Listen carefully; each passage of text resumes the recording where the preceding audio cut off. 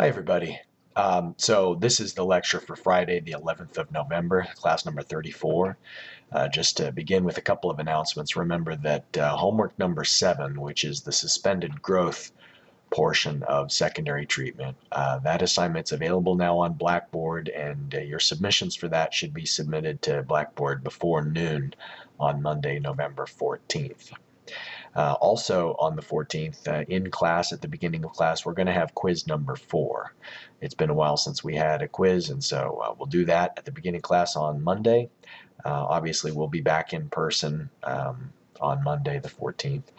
Today's lecture covers the first part of attached growth, which is another form of secondary treatment where instead of the microbes being floating around in an aeration basin, we sprinkle water over a fixed film of microorganisms that are breaking down the BOD. So this comes from chapter 24 of the textbook, and we'll continue talking about this topic on Monday as well.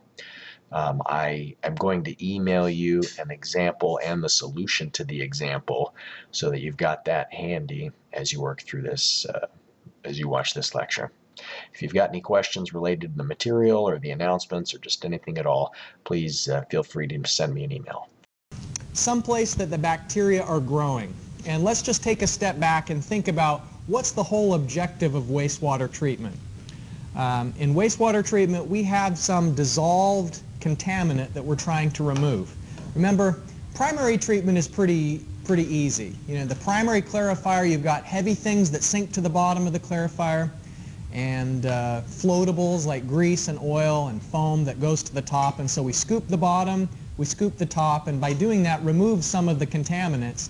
But then what's tricky to remove is the dissolved BOD, the oxygen demand that if it gets into the river, it's going to cause a decrease in oxygen and harm to aquatic life. And so here in what we've been studying so far in suspended growth in an aeration basin, it's called suspended growth because the microorganisms that are doing the treatment are floating around. They're freely floating inside of the tank. You know, a limited number of them have the ability to move on their own. They have motility, but the majority of the bacteria are just, they go where we pump them. And so in return activated sludge, we're activating the aeration basin by pumping in the hungry biomass, and it breaks down BOD even faster. So just to compare that, suspended growth, which we've already been talking about, to fixed growth, in fixed growth, instead of having microbes floating around inside of a tank, and we can return the sludge by pumping it from the secondary clarifier, just to compare that, in fixed growth, the microbes are living on the surface of a media, and so they're attached to rocks. They still do the same thing, though. They're still consuming a substrate, which is the main thing we want them to do. We want them to break down oxygen demand. We want them to consume the pollutant. And of course, as they do that, they require oxygen. And let me dim the lights a bit so we can see this picture better. In fixed growth, instead of having the bacteria floating around inside of a tank, the bacteria are coating the surface of a media. They're on the surface of a rock. Sometimes we use synthetic media like plastic pellets. But water is being sprayed over a packed bed, and the water, as it trickles downward through this packed bed, the bacteria that live on the surface of the rocks are reaching out into the water and grabbing some food, essentially. That dissolved substrate, the BOD we want them to remove, they're getting it from the water that floats over the surface of the rock, rather than those bugs being floating around inside of the aeration basin. So it's really important for us to consider what's happening underneath the surface, because we can't really see with our eyes where the magic happens in a trickling filter. All we can see is there's a rotating arm that this wastewater is being sprayed over the media, usually rocks. So it's going around in circles, trying to distribute the liquid evenly over the surface. But under the surface of the rock, the water is trickling over the surface of these different media, and in the voids, sometimes there's water and sometimes there's air. And one of the really nice advantages of a trickling filter compared to activated sludge is that a large part of the energy requirements that we have to provide electricity for pumping oxygen or stirring it really vigorously to deliver oxygen in here. We may not have to provide any additional oxygen in a trickling filter. Natural ventilation can be used instead of the diffused air delivery in an activated sludge system. So when it works, it's really a great option, fixed growth, because of the reduced requirements for electricity. So here's a cross-sectional look of just a diagram showing us that at the surface there's a rotating arm, and sometimes, depending on the flow rate that's being delivered, sometimes the rotation of the arm can be driven just by the jet coming out. You know, the water exiting one side of the arm is enough to propel that arm forward. You know, usually they'll put a motor on it just in case they need to continue spinning the rotating arm during low flow delivery. But the main idea is that the flow coming in has a high concentration of BOD, and the flow coming out will have a lower concentration. Not extremely low, but lower. And so it's essentially achieving the same objective, but using a different approach. So let's look at the full process from beginning to end. The raw sewage comes in, and it goes through the rack or screening to try and remove debris that would damage pumps. The grit chamber is where the heavy particles like sand and broken glass settle down, and so a clear liquid leaves the grit chamber and enters the primary settling tank. And in the primary clarifier, whatever is not dissolved will hopefully settle to the bottom. The majority of what's not dissolved settles to the bottom, is sent to digest that sludge. Some of the oils and grease are removed off the top. But secondary treatment is where the magic happens. And it's this process in activated sludge, which is where we've spent the bulk of our time so far, where we were recirculating sludge. In this case, we've replaced the aeration basin with the trickling filter. It's a way of delivering air and providing an environment for the biomass to grow. Now, there is recirculation here, but it's for a completely different reason than there was recirculation in an aeration basin for activated sludge. And so just to contrast activated sludge, all right, so in activated sludge secondary treatment, we have the inflow coming from primary treatment, and it's going to the aeration basin. Okay, so in the aeration basin, we're adding a lot of oxygen here. And the flow goes to a clarifier.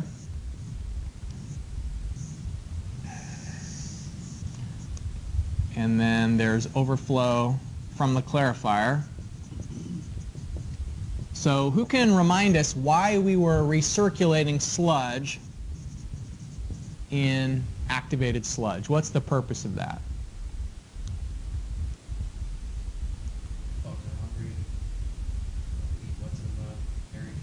All right, very good. So activated means we're taking the biomass that's settled in the clarifier, and down at the bottom of the clarifier, that's not a great place to find something to eat for the microbes that are down there. They're in sort of a starved environment. So when we pump that sludge back into the aeration basin, they're in a really good place to start consuming substrate quickly. Now, of course, we have to waste some of the sludge, and that's what this line is. This is the waste sludge. If we didn't have a waste sludge, then the sludge would continue to accumulate inside of secondary treatment. But by introducing that activated sludge in the aeration basin, it consumes substrate much, much more quickly than it otherwise would. So how is that recirculation, where we're recirculating sludge, different from the recirculation here?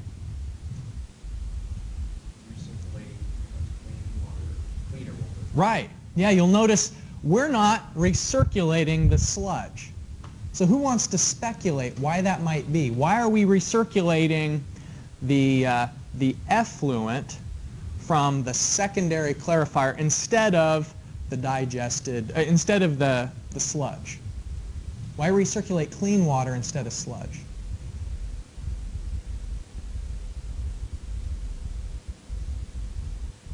If I asked you to speculate, you can take wild stabs in the dark on this one. You don't want to clog up all the holes. That's a really good point. You know, sludge is thick. It has high concentration of solids. Over here, when we are taking the biomass and recirculating it, there could be concentrations as high as 5,000 milligrams per liter. And so remember, this is a filter media, and we don't want to be pouring sludge over the filter media. So that's definitely part of it. But that's not all of it. There are other aspects as well. Remember that when we recirculate the sludge, what we're really circulating is the biomass. Where's the biomass here?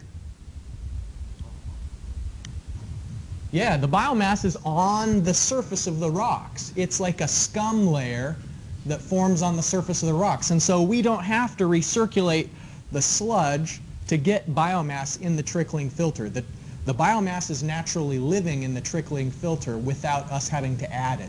And it's going to stay there because the water that comes through there is naturally separate from the biomass. Here in an aeration basin, when we suck water out of the aeration basin, we're sucking out the water and the biomass in equal measure.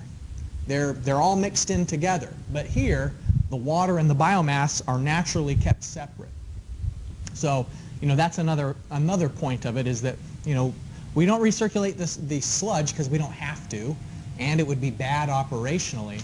But then there's one last aspect of it, and that is that in a single pass, the trickling filter doesn't take out that much. It only takes out a little bit of BOD each time, and so we have to send it through many different round trips. You know, the water has to go through one time, then two times, then three times. It has to actually recirculate several times before it's removed enough of the mass that we can take a portion of that water out and waste it finally to our receiving body. And so we'll talk about why is the trickling filter not so effective and why that forces us to recirculate it multiple times. But, you know, in a conceptual question where you're giving a short answer, just to give you an idea of exams, I may ask you to compare recirculation in activated sludge with recirculation in trickling filter. And so explain the differences. Explain the difference in the purpose, the difference in operations, and so that covers some of the things that we've been talking about. Any questions about this process overview? Okay. By the way, did you get a copy of the notes?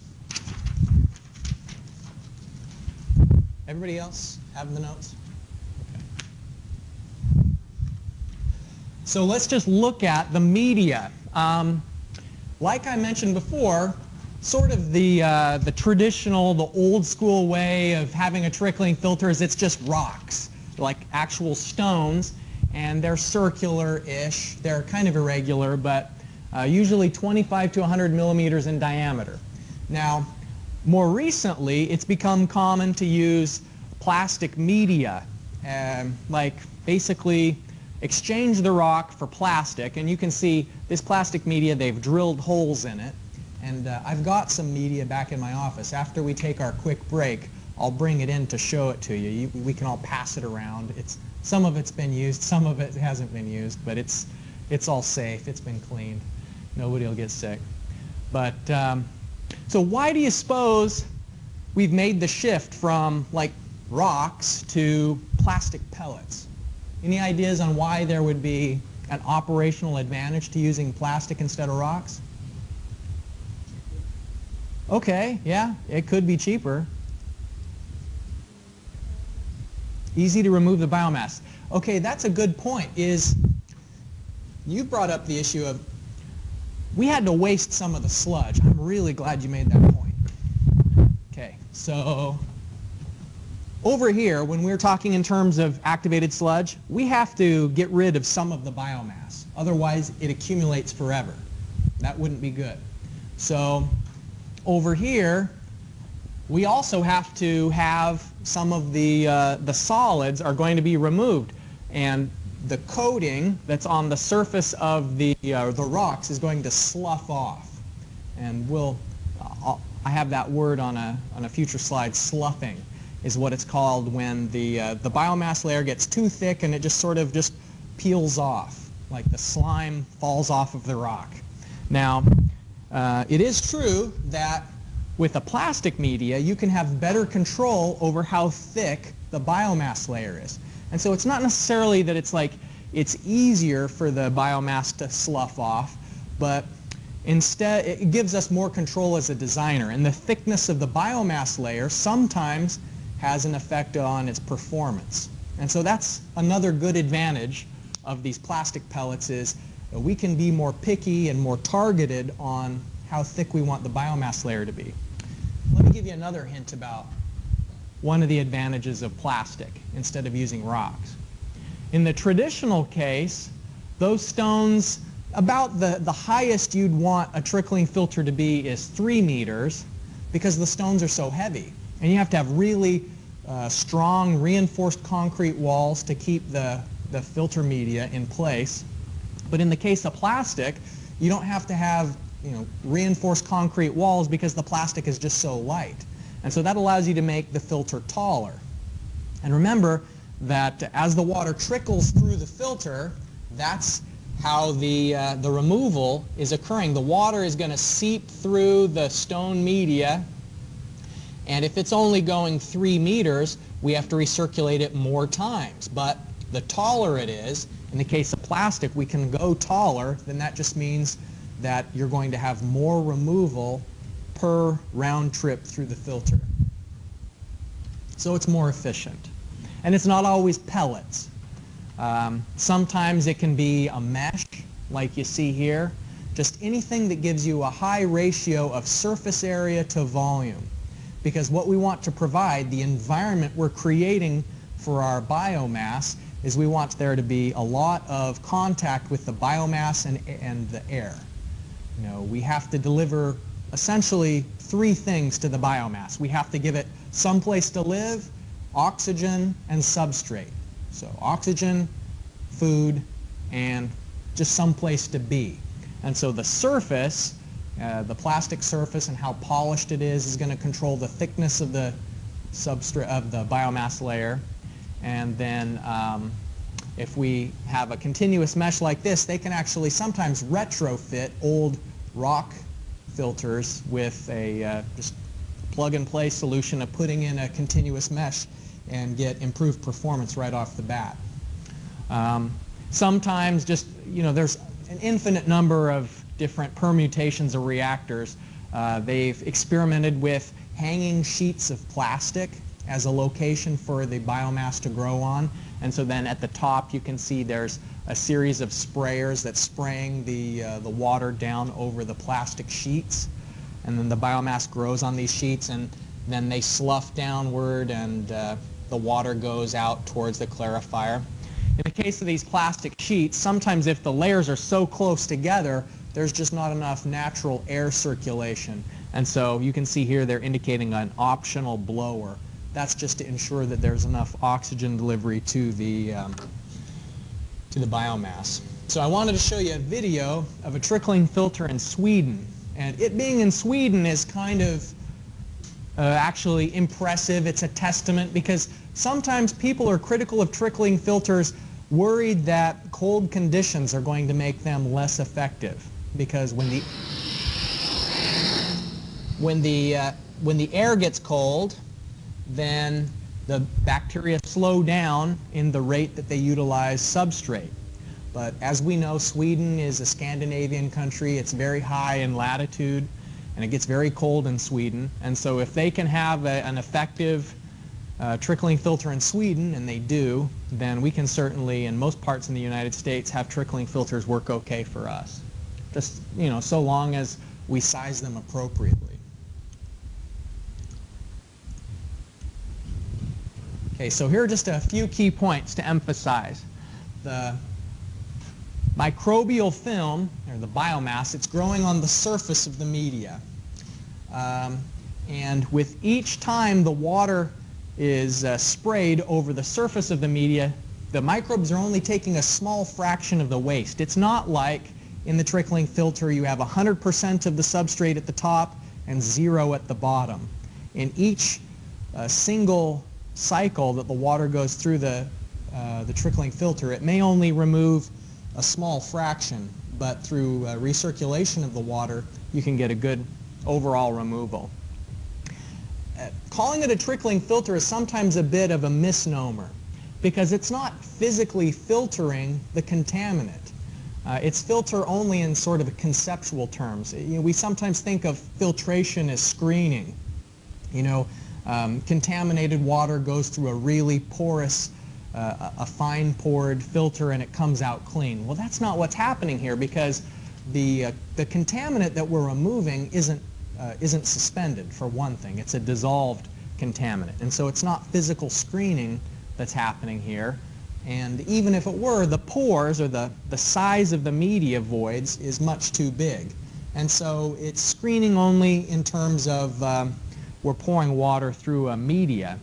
But as the substrate is removed and the bacteria grow, then there's sloughing. And this is what I talked about earlier, how just when there's too much slime on the rock or on the plastic pellet, eventually it gets too thick. The gravitational forces will pull it off of the surface, and then a new layer will grow. And it's this sloughed off slime layer that is what gets settled to the bottom of the clarifier. So we're doing the same thing. We're turning a soluble substrate, which in a million years you can't clarify a soluble substrate by gravity because it's dissolved. By definition, it's not going to settle under gravity. But by having the bacteria consume that dissolved contaminant, then we can settle out the body mass of the bacteria that have grown, because that's a settleable solid, and that's removed in the secondary clarifier.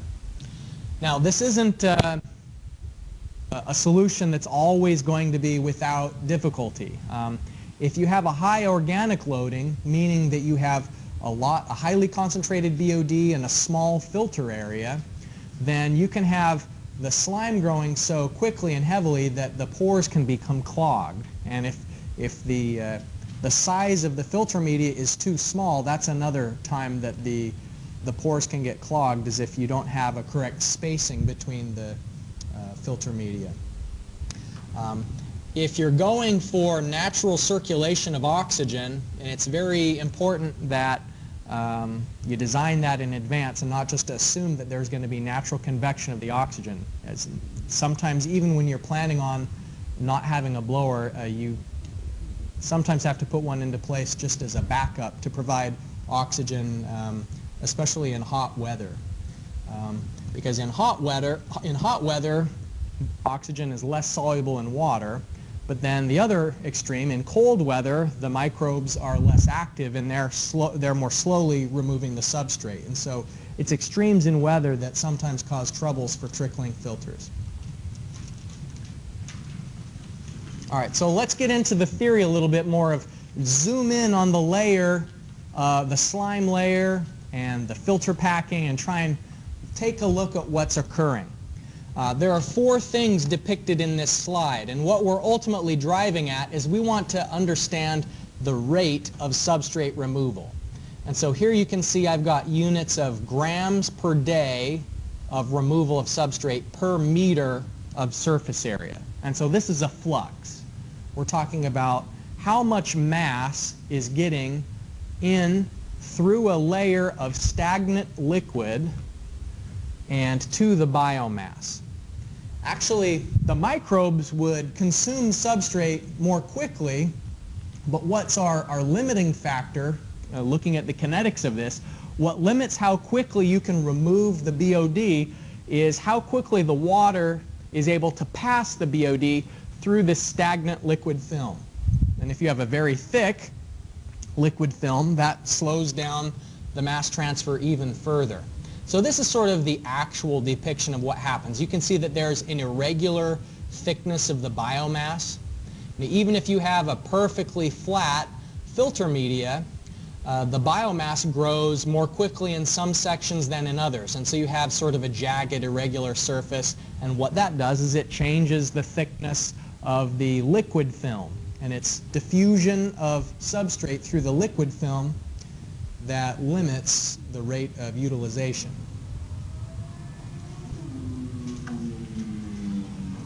Man, hope he doesn't hit a patch of ice. All right. So this is an idealized representation of the same thing. So what's the difference between actual and ideal? We're going to try and look at mass transfer, and we're assuming a constant thickness of the biomass, assuming a constant thickness of this stagnant liquid film. Stagnant means it's not flowing. This is the liquid film that's basically so close to the biomass layer that it's experiencing the no-slip condition, that the frictional resistance of flow, the biomass layer is staying on the filter packing, and so the water that's flowing across the surface of the biomass right at this interface isn't flowing with any positive velocity. The bulk of the liquid flow, the further away we get from the biomass layer, the velocity increases. But right at the interface of the solid, then the shear stress that the solid is applying to the liquid, which is flowing downward, the shear stress is upward to resist the movement, and so that's what causes this stagnant liquid film. And so how quickly the substrate passes through the liquid film is what limits the rate of utilization. And there's a brief video that shows the principles of diffusion just by dropping a dye of water, a dye into water at a couple of different temperatures. All right.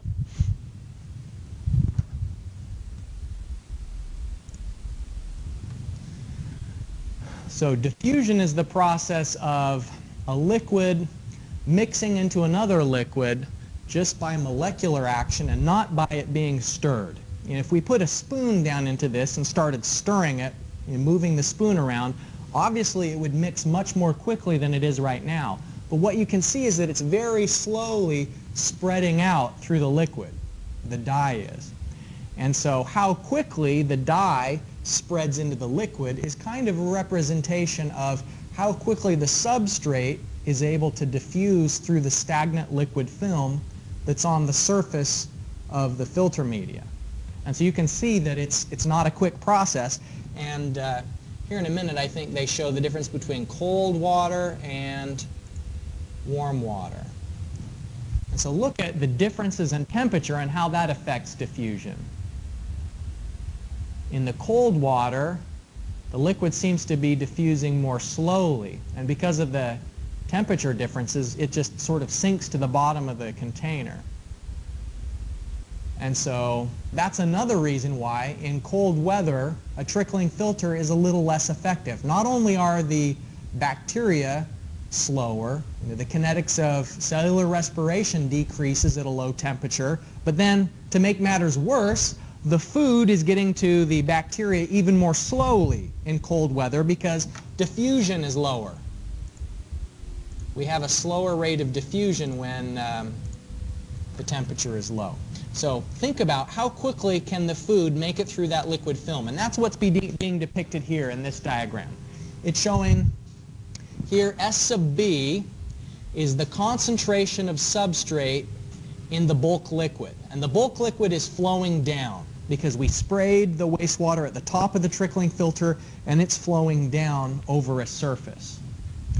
In the stagnant layer, there's no movement, and so the decrease in concentration is just because the bacteria that are inside of this layer of biomass, they're consuming the BOD that's here in solution, and so there's a gradient of the bulk concentration of substrate, and then S sub S is just the concentration at the outer layer of the biomass. And sometimes what we do is we think about this S sub S is similar to the concentration that's coming out of the clarifier, or that's coming out of the trickling filter. And so actually we're not able to apply this relationship to design in the same way that we do with activated sludge. You know, when we were going through the kinetics information for activated sludge, that's actually what the design equations are based on. It's based on the real world application of the rate of biomass growing. But in the case of trickling filter, we apply empirical equations that have been developed just because it's really hard to accurately model how the concentration decreases as you go downwards into the filter. In this simplification, it's sort of like a 2D model instead of a 3D model, because we are not able to represent or sort of even think about how S sub B is lower at the bottom of some control volume than it is at the top of the control volume. So when I say empiricism here, that just means equations that have been developed based on observations of data rather than based on the application of these rates. All right. So for our in-class exercise, we're going to take a stab at working with this idea of calculating the rate of transfer of substrate through the stagnant film and to the surface of the biomass. All right. There we go. So what I'd like you to do on this, like usual, you can partner up, get with another student, and the questions that I've asked you, I'm asking in an order that kind of implies what you need to do to be able to solve this problem. I'm going to set the solution out so you can take a look at that to verify what you're doing as you go along. Feel free to look at it. That's not cheating in a in-class exercise like this. And we'll probably take about 15 minutes to go through this in-class exercise, and then we'll talk through the solution.